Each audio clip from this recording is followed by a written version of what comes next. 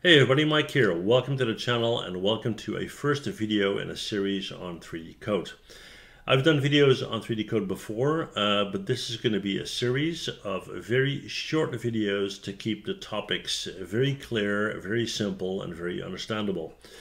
Now, why is that? Well, because 3DCoat is a beast. It contains everything. I mean, if you are into 3D, you are familiar with things like Maya and Blender and ZBrush and Substance Painter and all that stuff, right? 3DCoat has it all.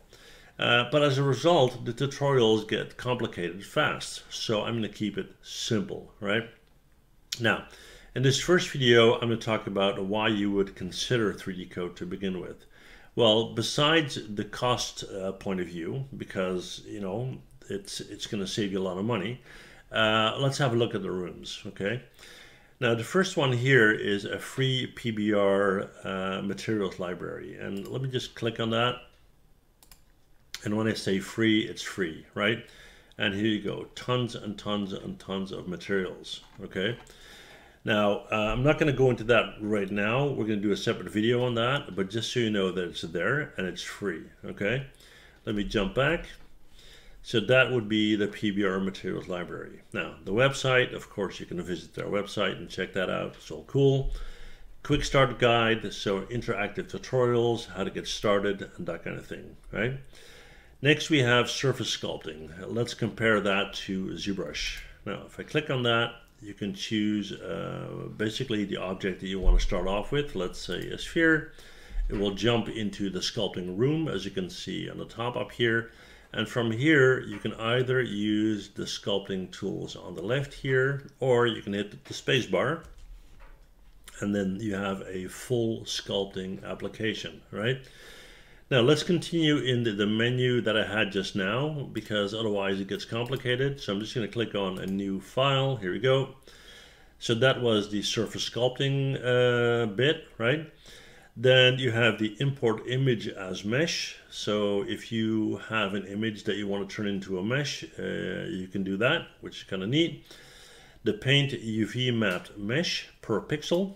If you open that up, you can open something like this.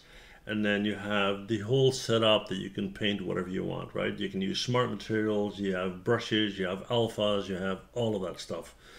Very, very cool. Now, again, I don't want to use this menu. I want to use the one that we're looking at. So let's create a new file.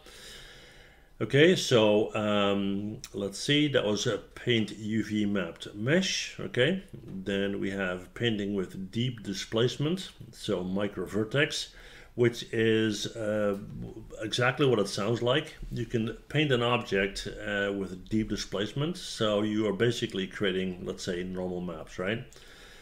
Of course, the poly modeling room, which is our Maya, if you want to call it that, right? Let's go in here. Let's go back to our menu. Modeling for 3D printing, which is new, and it's very, very cool. One of the reasons being that I have a second YouTube channel specifically on 3D printing, so I'm definitely going to use the 3DCoat for that. And then you have a section which is very specific, not sure whether you're going to use that or not, but it's product prototyping, so CNC cutting machines, molding machines, laser cutting. I happen to do laser cutting as well, so I'm going to be doing videos on that also. And I'm probably going to be doing that on my third YouTube channel, where I do stuff like that, okay?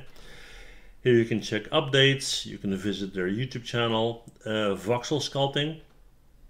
What's the difference between surface sculpting and voxel sculpting?